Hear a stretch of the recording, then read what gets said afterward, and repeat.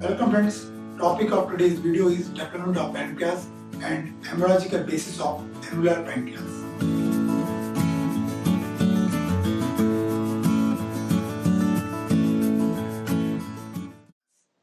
The pancreas develops from two endodermal buds that develops from the developing gut that will in future forms the second part of the duodenum. So let us consider by drawing a diagram. If this is the developing gut, that will form the second part of the duodenum. This is the dorsal aspect of this developing gut. This is the ventral aspect of this developing gut. On the dorsal aspect of the developing gut lies the mesoduodenum. So this is the mesoduodenum. On the ventral aspect of the developing gut develops an endodermal bud that is known as the hepatic bud, from which the liver will develop. Now let us look where the two endodermal buds, that is the ventral bud and the dorsal bud, develops. The ventral bud develops in the angle between the hepatic bud and the developing gut, here on the ventral aspect. So this is the ventral bud.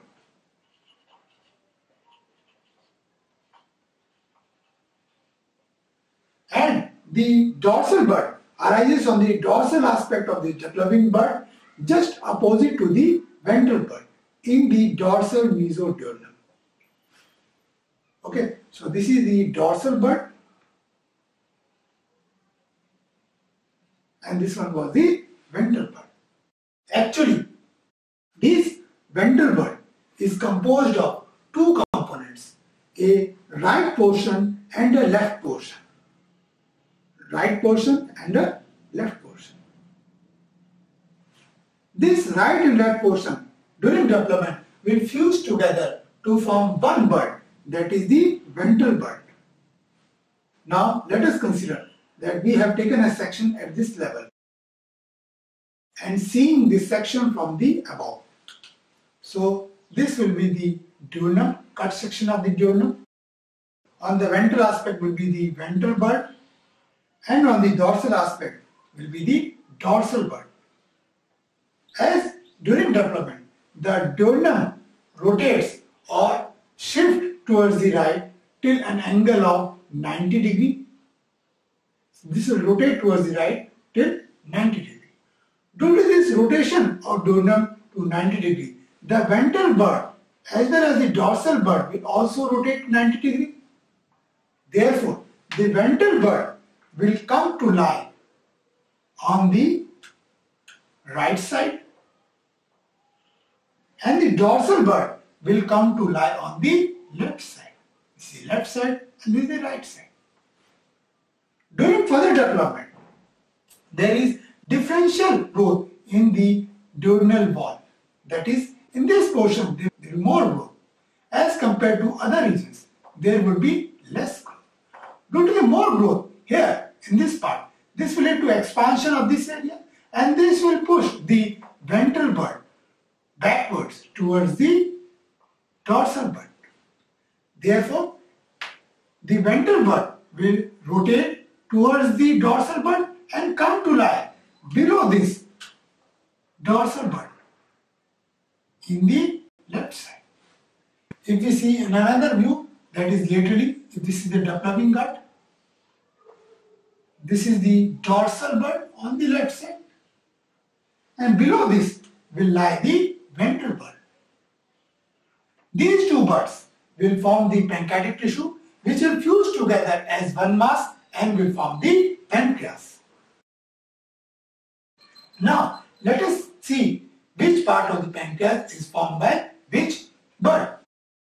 So if this is the pancreas,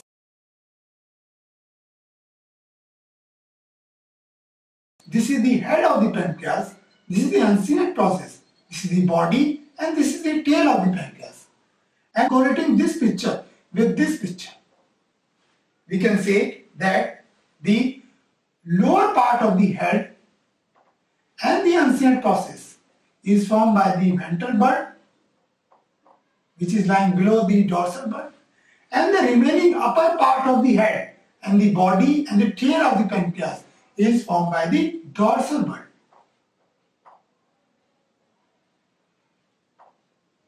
Okay, so we have seen how the pancreas developed from these two buds. Now we will see how the ductal system of the pancreas is formed. For that, let us consider this is the developing duct.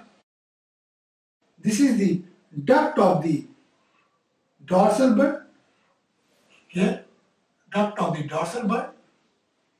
And below this will be the duct of the ventral bud.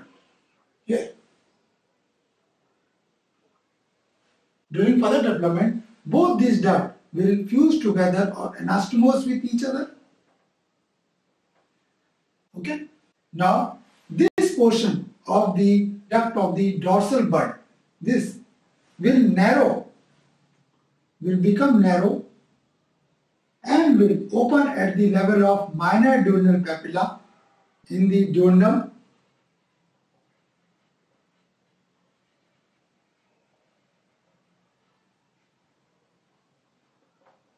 And will form the accessory pancreatic duct.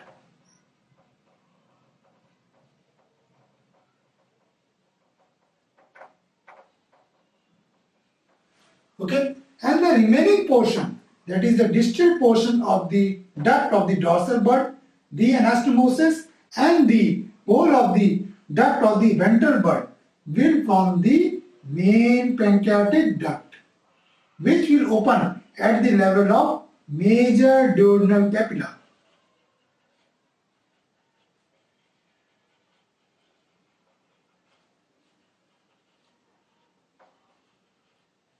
Okay, so this is the main pancreatic duct.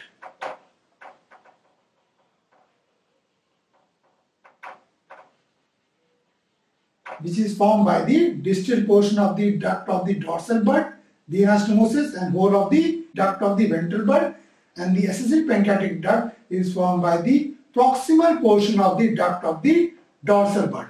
Okay. Now, the endocrine portion as well as the exocrine portion of the pancreas, that is the exocrine, that is the acini, serous acini, and the endocrine portion, that is the islet of the Langerhans.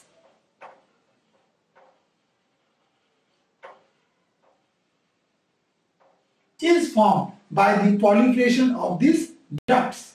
So these two are derived from endoderm.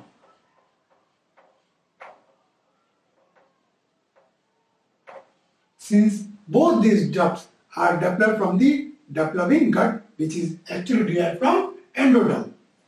And the remaining connective tissue or the stroma of the pancreas is formed from the surrounding mesoderm.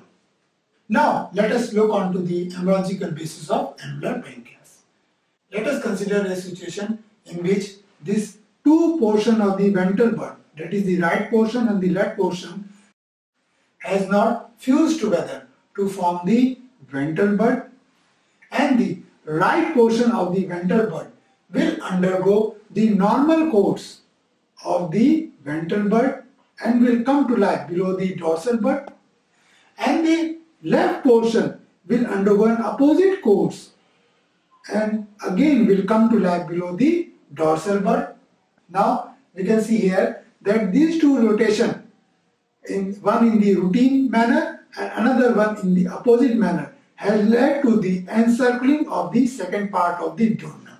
So here it will become like this, that is, if this is the developing duodenum, second part of duodenum, the pancreas will totally encircle it and can cause compression of the second part of the duodenum. This condition is known as annular pancreas.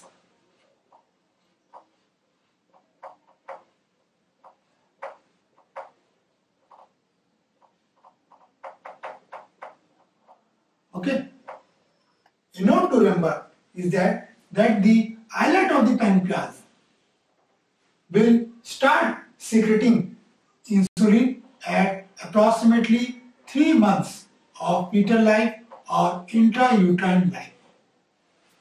So we have seen how the development of pancreas has occurred from the ventral bud and the dorsal bud, how the rotation of the ventral bud and the dorsal bud has occurred due to the rotation of the duodenum, how the rotation of the ventral bud below the dorsal bud due to the differential growth of the duodenal wall has occurred, which part of the pancreas is formed by which bud, how the ductal system of the pancreas is formed, what is the embryological basis of annular pancreas, and at which month the insulin will start secreting. So this is the development of the pancreas and the embryological basis of annular pancreas. Thank you very much.